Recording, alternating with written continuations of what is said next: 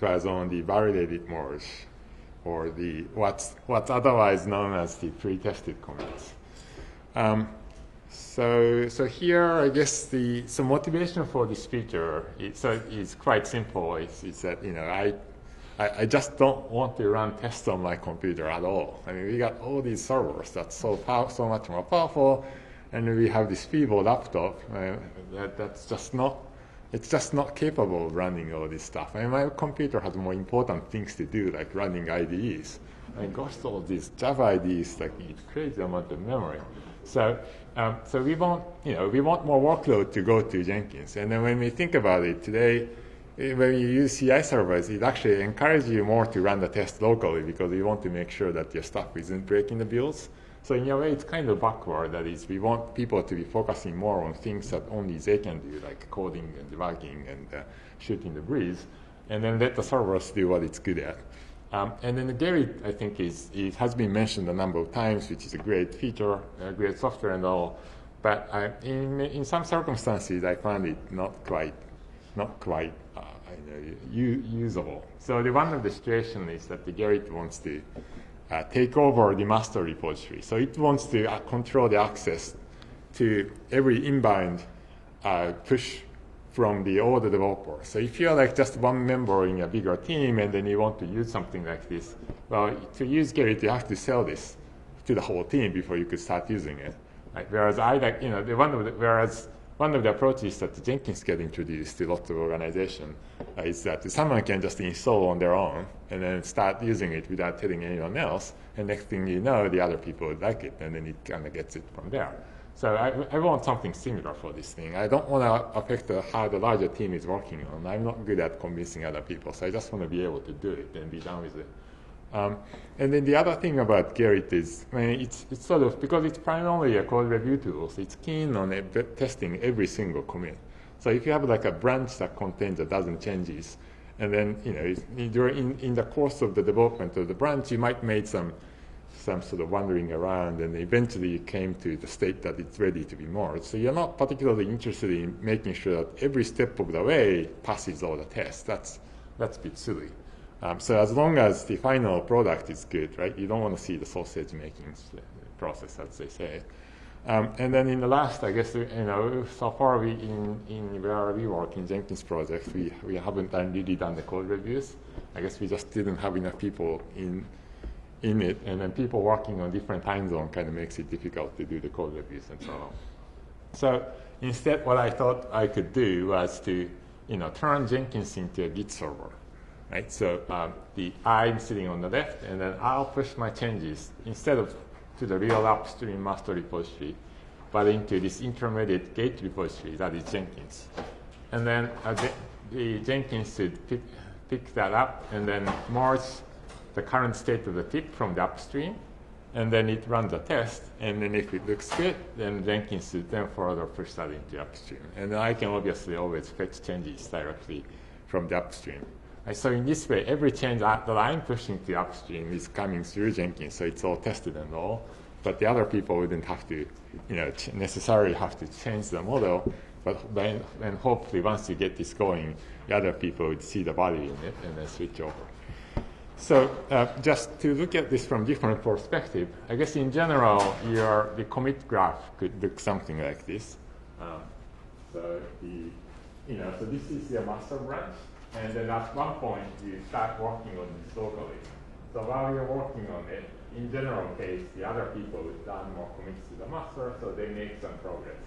And then so at the point when you're ready, when you're declaring that your change is done, you could be in this little bit of diverged state. So what you do is you push your changes to the Jenkins, and the Jenkins is going to speculatively merge those things, because this is what's going to eventually land on the master, right? The merge between your change and then tipping the upstream. And then it's going to test that change, and if it looks good, and then it pushes it, so the tip of the master in upstream moves up. So that's the kind of expected workflow. Is that clear enough? Sometimes all these commits and merges and so on kind of makes it hard to explain it, but this is the idea. So, and then, you can, in the meantime, while the server is doing all that work, you can move on and keep working on additional changes. based on the assumption that your change is going to pass, which is hopefully like 80% correct. Or and then if it doesn't work, you can come back and then you do it from there. You can more debase from the upstream, and so on and so forth. So the idea again is that you just keep on hacking, and then you let the server do the test asynchronously, and when it passes, it lands on the master. But that happens sometime later that you don't really care about. Yeah, so that's the idea. So the implementation of it is in this Jenkins Enterprise like that we released. And this is actually the engine that's running behind the build hive. When we test pull requests and so on, this is exactly what it's doing. So it implements we implement the HTTP transport and then SSH transport in Git. And then so we use the JGit embedded inside Jenkins to provide the server functionality. And I'll show this in the demo, but there's a little bit of magic around how it handles refs so that you can push it like you're actually pushing it to the real stream, but it's actually not doing that until your changes pass the test.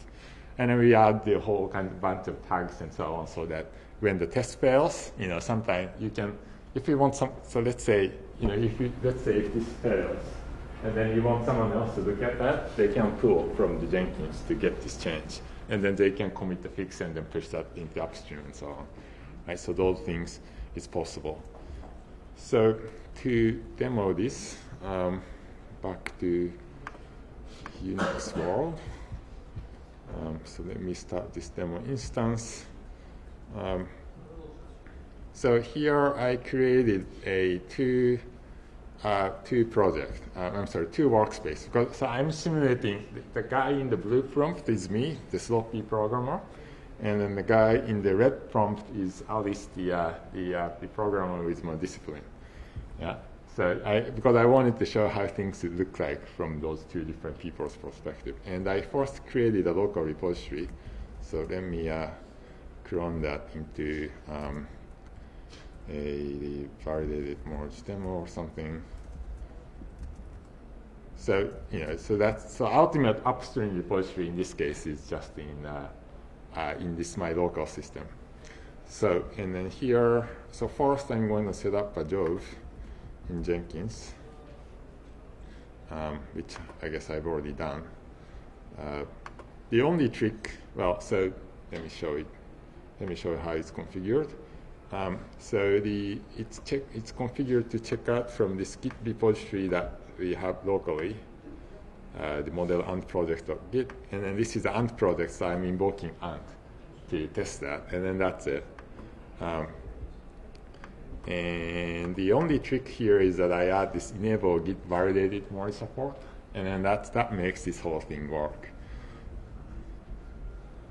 So once you check that box, you get this Git repository for validated merge, and this is where it explains what you can do. So first, I need to add Jenkins as my remote repository. So I'll copy that command. Oops. It's supposed to copy that, but I guess for whatever reason that's not doing it. So let me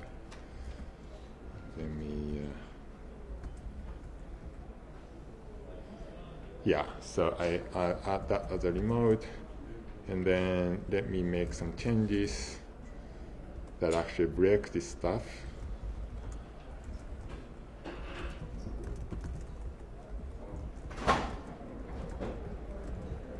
And then I'll just push that into the master. So the Jenkins would say that the master is actually accepted all right, and this is the ref that's created. And then if you go up here, it has already, I think did it already run? Yeah, it has already run, and it failed the build because the mockup was incorrect and so on. So, but at this point, if I switch back to Alice and then pull from origin,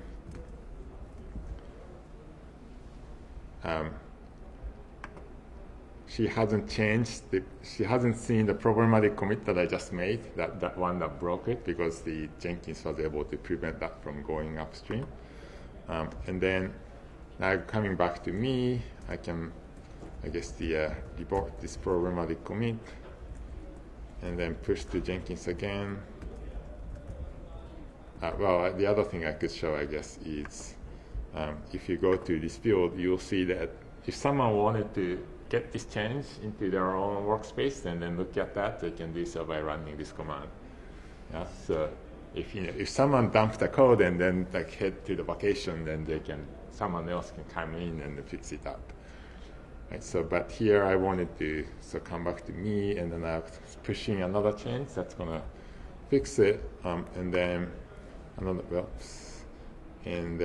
build had happened, and then that was pushed upstream. So if I go back to Alice, someone that's not using this whole stuff, and then prove from the origin, you will see all the change that was just made between this commit push. let me also show the diff. Yeah, the fixing these regressions, and then just a single one go.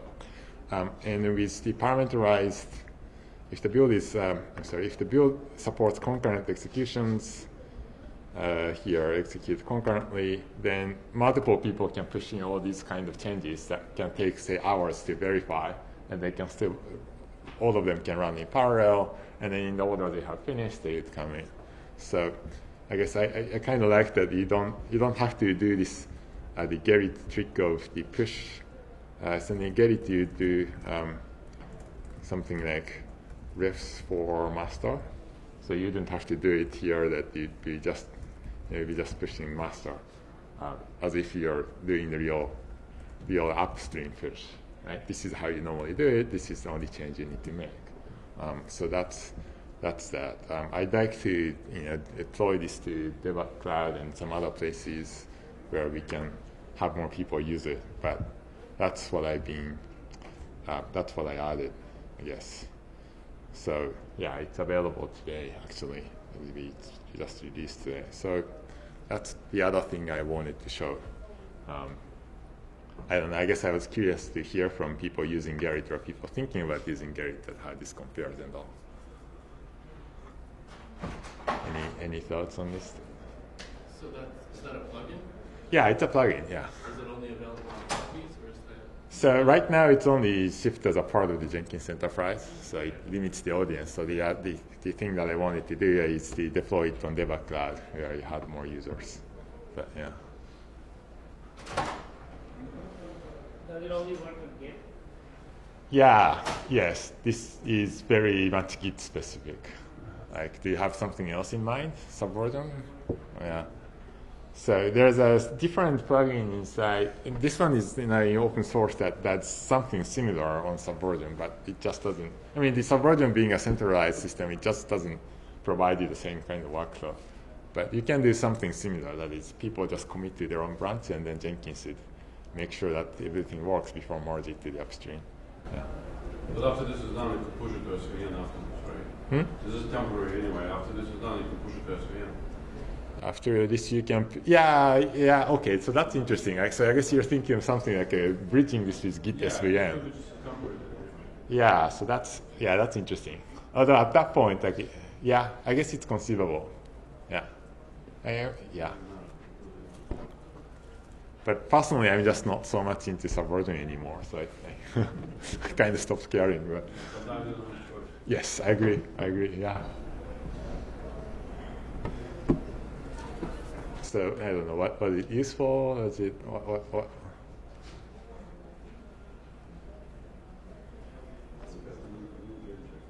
All right.